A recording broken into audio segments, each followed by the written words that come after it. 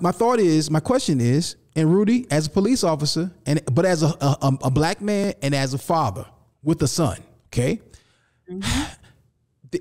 when does it become our personal responsibility? It's tricky, right? Don't get mad at me, everybody. But I think we can't swing so hard, right or left on that pendulum. Oh, he is George Floyd guilty?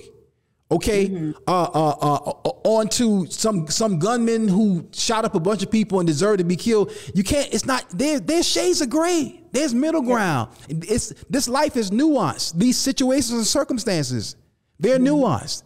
And I think sometimes we go so hard in one direction because that's our paradigm or it looks the same.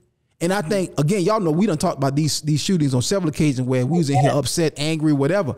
But but my point is, because C-Dog has a great comment here. He said, excessive but shooting at the police and running will get you killed every time.